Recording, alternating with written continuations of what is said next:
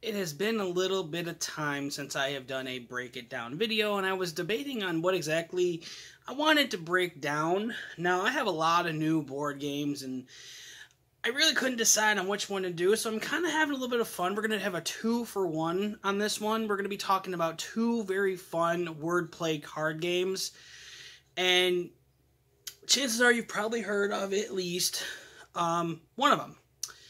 The other one I actually found out about at a family get-together, and I was very surprised to see how incredibly fun and just all around what a good time it was. Now, granted, for the faint of heart and people who are not a fan of strong language, just understand going into this, while I will do my best to make sure that whatever cards we do see are not going to be containing a lot of graphic imagery or wording, understand these are very adult-themed card-based word games, and understand going forward, if you're someone that's easily offended by a lot of things, you're not going to have a good time. So maybe treat this as a learning experience if you must, but just know you have been warned. But let's get into it. This is going to be kind of like a versus, and we'll talk about what, the pros and the cons of both, and which I think is ultimately better. And of course, I'm talking about Cards Against Humanity versus Joking Hazards. Let's get into it.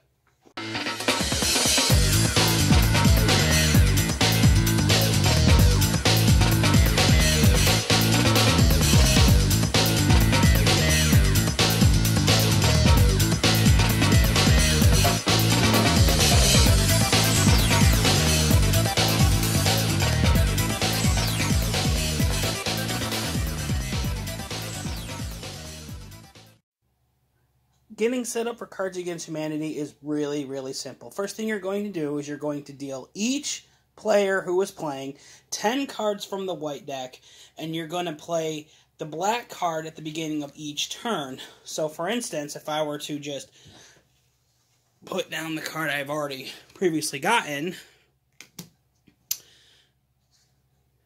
what will I bring back in time to convince people that I am a powerful wizard? And basically how it works is this. Out of everybody who's playing, one person is going to be the judge. Said person then is going to choose from every other person who is playing the best possible choice answer. Each person that isn't the judge is going to put down a different white card. Like, let's say you're playing with 3 other people, and then there's yourself. So you got 4 people playing. I myself have played this card, so I will not be participating in putting down a white card this turn. The whole point of the game is to score as many of these cards as possible. They count as points, and pretty much the game goes until somebody plays the card that asks you to create a haiku. Now, I'm going to take some cards here, and we'll mix it up, and we'll just say, like, these 3 cards right here are the other 3 people that I am playing against. And I'll go through them, and I'll read them, and I'll decide which one I feel is the funniest as soon as my camera decides it's going to stop autofocusing. So, what will I bring back in time to convince people that I am a powerful wizard? How about scalping? No? The light of a billion suns? Or Darth Vader? Now, you as the judge, you get to decide which of these answers is the funniest. Now, you're not going to know who picked these, because essentially how it's going to work is people are going to deal them face down, so you're only seeing the Cards Against Humanity side, and then you mix them up, and you pick whichever one you think is the funniest, and there's how you get the winner. Like I said, now this can go as long as you want. Like, you can run through this entire deck. It'll take hours. But the rules say once you play the haiku card, that signifies the end of the game. You can wager these to basically play another scenario to win more points. There's so many different variations of the rules. You could basically have the game play against everybody, meaning that you can draw a card from the top of this deck here, add it to the amount of cards you're going to be getting, and basically if you want to create a certain, like, I don't know, a cutoff, like if Rando Cardrecian ends up getting because that's technically the name of the game itself, Rando. If they get to a certain point, or once you get to Haiku and they have the most points, and everybody loses. But that's essentially how you play the game. Now, there's a lot of different ways, a lot of different rules here that I'm not pointing out. You can reboot the universe. At any time, players may trade in an awesome point to return as many white cards as they like back to the deck and draw up to 10 new cards. So let's say you have a card full of garbage, or a handful of garbage, and you have a couple of, these just sitting aside, and you're really not doing too well. You can basically get rid of one of these, and you can get a whole new hand.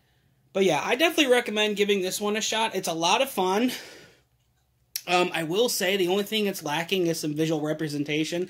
However, there is the ability to write in your own answers on a couple of blank cards, which is really funny if you're playing with really good friends and you all have your same inside jokes. So that's Cards Against Humanity. Joking Hazard ultimately plays the same way, except everyone draws from one deck. I just have them divided into two, plus there's more in the box. Everyone draws 7 cards. The judge then turns one of the cards from the decks. I usually have 2, especially if we're playing with more people, so there isn't as many people reaching across the table, and that's the situation card. So everyone who isn't the judge is we're going to go through it. Today I achieved a lifelong dream. And everyone's going to look through their cards, and they're going to decide, they're going to then give me their answer face down, and then I'm going to pick them up, like so, and then going to decide which ones are the funniest. Now, the difference here is all the cards have illustrations. They're always going to have one, if not both of these characters.